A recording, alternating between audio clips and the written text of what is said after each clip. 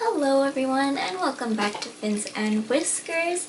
Now this video is going to be a part 2 of a video I had already made, and that is why you shouldn't breed Betta Splendens. Now the reason why I'm making a part 2 is because I feel that I was too subtle in my first video, and I would like to go over this topic more because it is very important.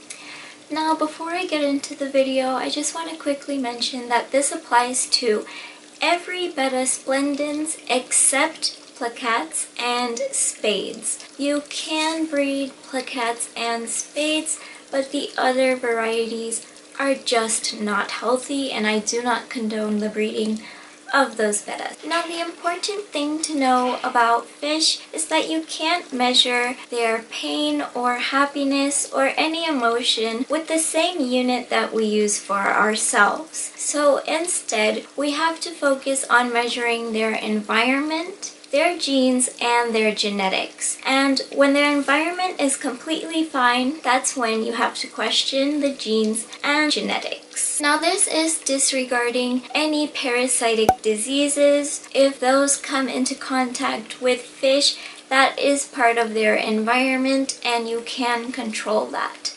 So now I just want to talk about their genes and genetics, because this is where the problem lies with Betta Splendens. So the first thing to know is that there are no benefits for the Betta Splendens to have the long fins that they do. There are more drawbacks to it instead that are likely to cause harm to the Betta. Now these types have a high risk for fin rot, fin nipping, stress, and a weak immune system. It is important to know that just because your fish isn't nipping its fins does not make it okay. Another reason why it's important not to breed these types of bettas is because when they do get sick, stressed, or into old age, they are going to suffer much quicker and harder than the other types of bettas. And this is because the immune system is weaker than the other bettas that are healthy. Because of the sought-for genes and genetics of these fish, their immune system does weaken, and because of this, they are more susceptible to diseases. An ethical breeder selects for their well-being rather than appearance.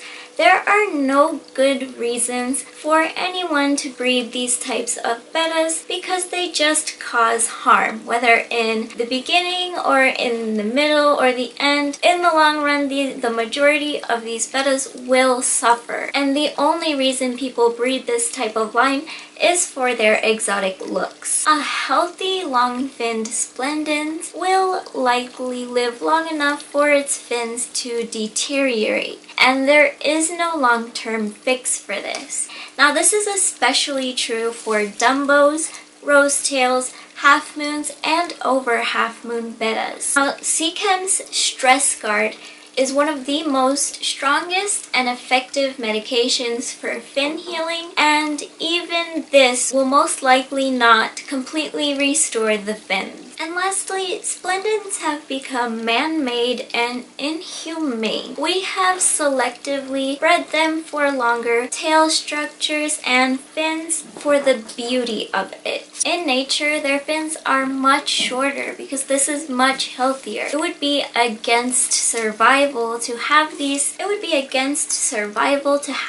types of fins because it would get in the way of their health and safety. So I hope this will make you guys realize the issue with Betta Splendens and to hopefully develop a better outlook with either purchasing them or breeding them. I don't suggest either anymore because it's just going to be stressful for you and the fish, because no matter how much you might try and give your best, that's not going to be enough because it's a genetic issue. And if you do purchase these fish, I myself have, because I believed I could give them a good life, but that's just not how it works. The issue is encouraging people to continue this line. There are no benefits whatsoever for them. They are more susceptible to harm, and it's just not worth it. There are several types of bettas that are completely healthy and fine to breed.